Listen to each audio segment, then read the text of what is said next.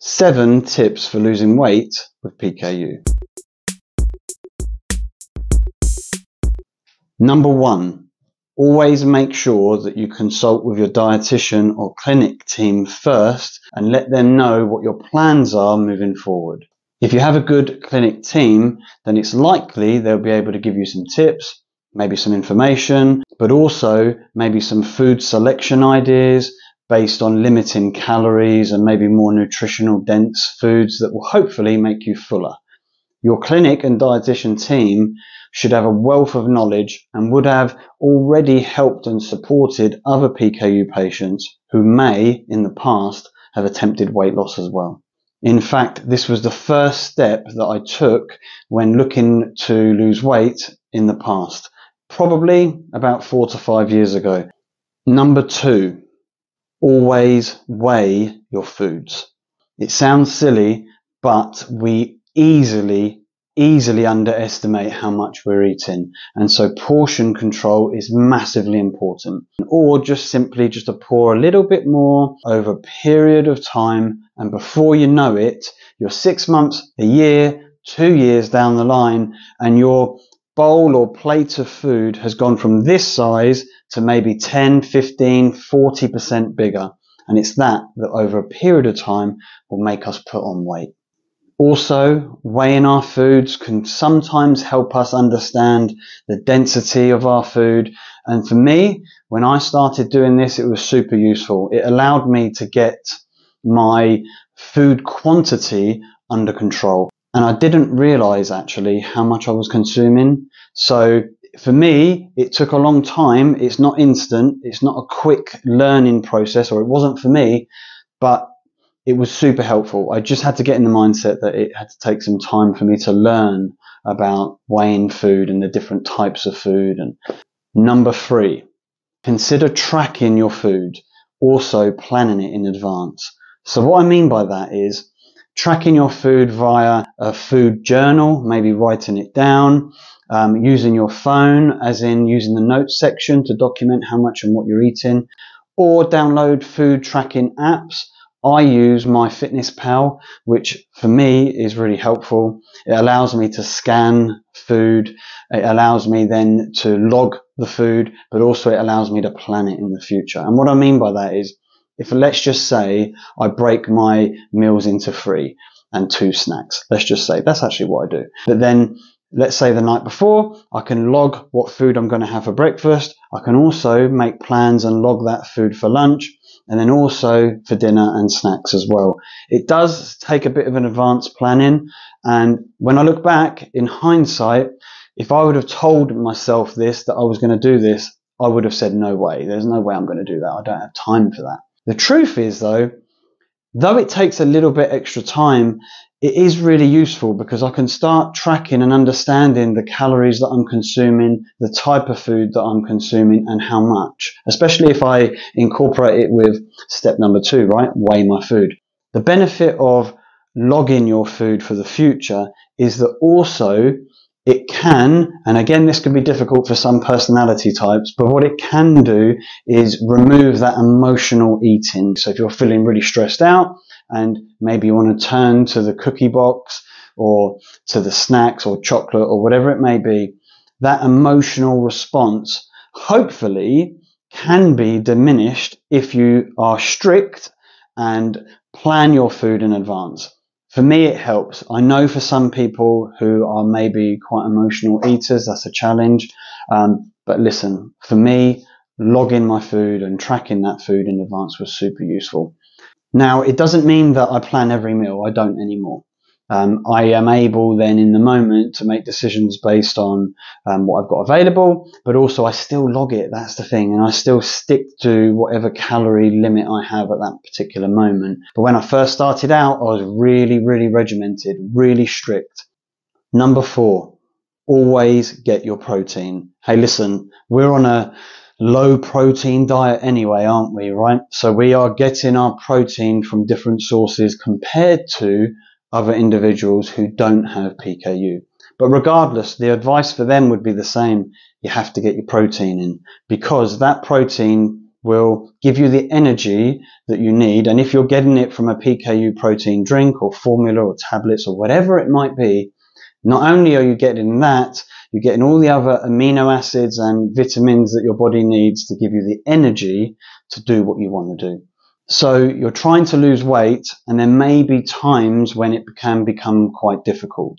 Feeling hungry is going to be a problem for you, and it was for me as well. So my first point of consideration is protein supplement, formula, whatever you call it. For me, it's PKU Sphere. That's what I take. But I will maybe incorporate that into a smoothie in order to maybe utilize it as a snack. If you skip your protein supplement, not only will you not get the vitamins and the amino acids and the overall protein that your body needs to function, but you'll also maybe get super hungry over a period of time. And that can easily turn into consuming snacks, carbohydrates, all those extra calories that are going to put on the weight over a period of time. So protein supplement, protein drink, whatever it is, make sure you're getting enough and make sure you're actually taking it. Also, try to have your protein drink or tablets over a period of time, so space it out throughout the day. So hopefully then you're not so hungry at different points of the day.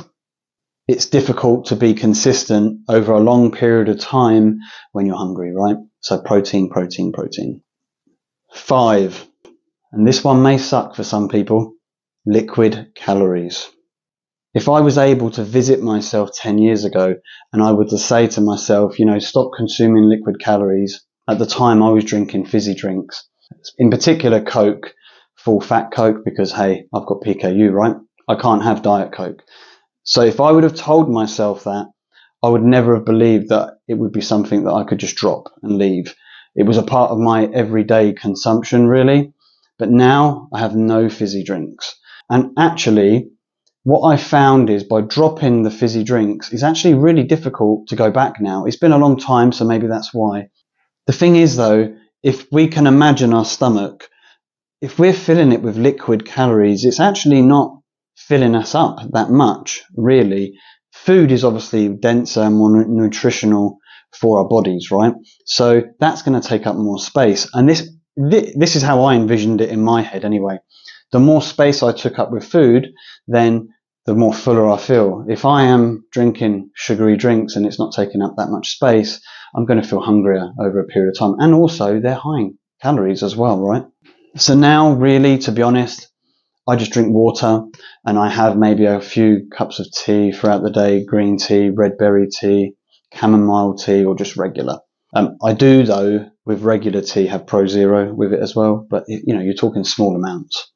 And the reason why this has been really useful for me is because I don't want to waste calories on drinks that are not going to make me feel full. And if I'm on a weight loss program, hunger is going to be the number one thing that's going to derail me. And so implementing this really, really helped. Now, it was tough at the start, right? I'm not going to lie, because I'd been so used to drinking sugary drinks like Coke, I was kind of dependent on it. There were definitely cravings there, right? So as I was starting to reduce that or get rid of it, it was tough. But for me anyway, because I was able to see that through and get to the other side, there are no cravings anymore. They're gone completely. And so now I feel more in control. And if thinking of long-term weight loss, being in control is the right approach, really. It's the right position that we kind of want to be in. There are obviously lower calorie drinks out there. Obviously, we have to be a bit careful in terms of aspartame, that word, that it doesn't have that, because if it has that, we can't have that. Number 6, move more. I watched a podcast recently. 50% of people overestimate their movement. 50% of people underestimate their calorie intake. 50% is a large number. If we make that mistake, we can see why it's so easy to put on weight over a period of time. What I found for me was, because I had an office job, that my step ratio was really low. I knew I didn't move a lot, but because I had never tracked my steps in any way, I had no idea. So just through reading and watching YouTube videos and trying to learn as much as possible, what I found was lots of people were out there saying if you can get between kind of 8 to 10,000 steps a day, then you're in a position where you're moving as much as you need to for your body. When I started tracking, and you can do this via your phone if it's in your pocket, a bit tougher with females because sometimes they don't have pockets depending on what they're wearing, Apple Watches, Fitbit watches, whatever it might be. What I realized is when I started tracking how low my step ratio was. I was driving to work, I was sitting down, I would then leave and drive back home, and then also there'd be parts of the evening I'm sitting down too, right? So there just was no movement. As soon as I started incorporating walking and steps and was conscious about my step count, I noticed that not only one was I moving more, but two, the weight started to come off slowly, which was perfect. I then took it a bit further every time. I started to cycle to work, I started to exercise more. But I think actually though, just tracking steps and walking and moving more is such a good starting foundation. And it's the one thing that if I don't train, then I have to make sure I try and get steps in. I've got a young family, I have a busy life like most of us. It can be difficult to get that in. One of the things I realized was that if I could get a standing desk as well, it would allow more movement. It would allow more muscles to work, even if I'm just standing there and working. Also though, lunchtime, get out and go for a walk. And I also went and bought a treadmill so I could stand at my desk when I'm working remotely, so I can walk and work at the same time, depending on space, etc. Maybe just getting out in the morning or walking at lunchtime, or just being more conscious of it so you can develop it into a really good healthy habit. It worked for me. Number 7, it is a marathon, not a sprint. That sucks, right? Because again, if I would have visited myself at the start of this journey and I would have said, you know, this is going to take a long time, it's a lifestyle, all those types of comments, I would have probably been a little bit annoyed, right? The truth is, it is a marathon, not a sprint.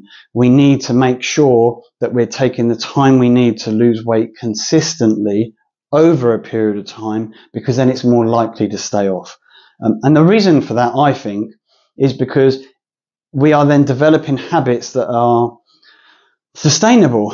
We're more likely to keep them going. If we just do it drastically, very quickly, those habits are not really cemented in our brains and we're not really practicing them over a long period of time. They can fall off. Also though, this is super, super important for us with PKU. It has to be a slow process. If we lose weight too quickly, then we can go into a stage of being catabolic. And what that essentially means, or my understanding of this, is that we will turn in on ourselves and we'll start consuming our own bodies. So consuming all those fat stores, and that's essentially losing weight, right? Our body knows it needs extra resources. We're not giving it to it. So it will turn in on itself, consume that, we'll lose weight. The problem though is if we do that too quickly and too much, our Phe levels will increase because we would have gone catabolic. Our body releases Phe into our system because we're losing weight too quickly. So we need to be mindful that it needs to be a slow process over a long period of time. It can suck because we're not seeing maybe the numbers drop as significantly as we would like, but it is better for us over a long period of time. You can then take an average over a long period of time. It's just better. It's harder though if you're going to make comparisons to other people, especially if they don't have PKU, because their protein level could be much higher, which means they maybe would lose weight quicker and they would maybe not feel as hungry as maybe us. So just be mindful. Don't go into a catabolic state. Do it slowly over a period of time. Now I'm in a position where habits are developed. They're implemented as part of my life. Yeah, I drop some off every now and then. I'm not perfect, far from it. But what it does mean is I'm more likely to grab them and throw them back in. If everything happens too quickly, then it just doesn't work out in our favor. It's like long-term gratification, isn't it? We are living in a world where everything is based on short-term gratification. Long-term gratification means more, it makes us feel better, and it's easier to stick to over a longer period of time. So slowly. So that's my 7 points. There's a lot more, obviously, that we can discuss in future videos that I've used. If you could like the video, but also use the comments, if you don't mind, to 1, ask questions, more than welcome to. 2, maybe share your tips and hints and tricks, maybe, let's say, to lose weight as well with PKU. The only other thing that I'll mention in this video is just try and keep motivated, utilize the community and the resources and the people that you know to motivate you as well. You can definitely do it. Other people have as well. Just stay motivated, stay on it, and before you know it, the weight will be gone.